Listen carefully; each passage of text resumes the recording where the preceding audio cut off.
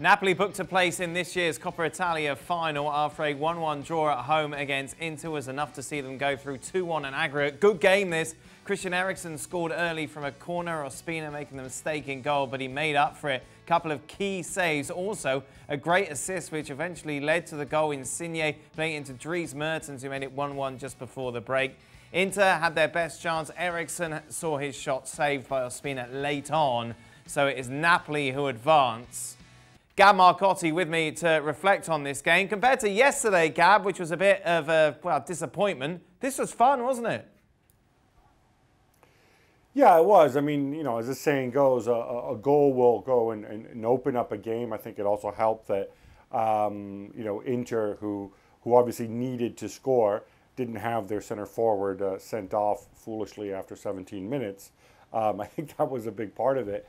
But yeah, we saw the game plan early on.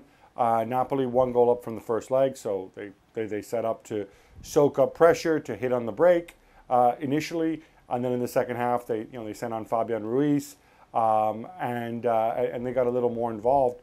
I thought Inter, I mean, Antonio Conte made this point after the game, they created the better chances, but Ospina, apart from the horrendous blunder on the goal, had a really good game. I think Lautaro and Lukaku probably not as sharp as they were, you know, earlier in the season. But overall, I thought Inter the better side. Ospina, very much the difference between the two teams overall. You mentioned Lautaro Martinez, who spent years, it feels like, talking about a move to Barcelona. Lukaku as well. That was kind of key today. Ospina did make those 2 big saves, but apart from that, he wasn't really troubled too much, particularly from those 2.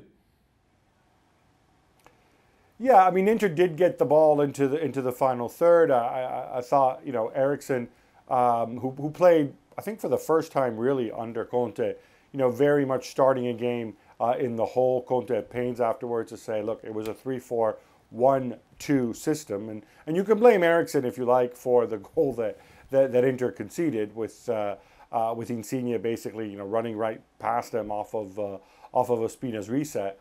But I thought, you know, Eriksen turned on the light, and certainly Inter dominated the midfield in the first half. In the second half, after Ruiz came on, I think that changed the balance a little bit. Players also got tired. But look, I mean, in the end, Napoli had their game plan. They stuck to it. They executed well. And they got a tremendous performance, I thought, at the back from the 2 center halves, Maksimovic and, as ever, once again, Koulibaly. Not much time for them now to prepare for the final, which is, of course, midweek against Juventus in Rome.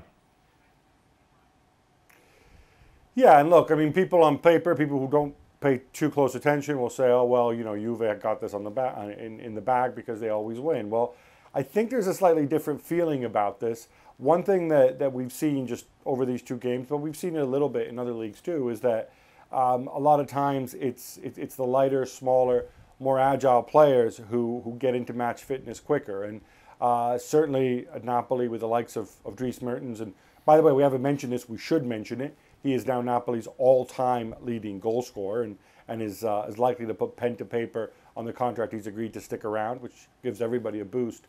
But, you know, with Mertens, with Insigne, with Callejon, they have more of those types of high-quality players who, you know, it only takes them a couple chances to go and create a goal-scoring opportunity. So I think in some ways, if Gattuso sets up the same way, the onus is going to be on Juve. And as we saw against Milan, you know, Juve have major issues, I think, in the middle of the park. Cristiano didn't have his best game playing as a center forward. Neither did Dybala either, frankly.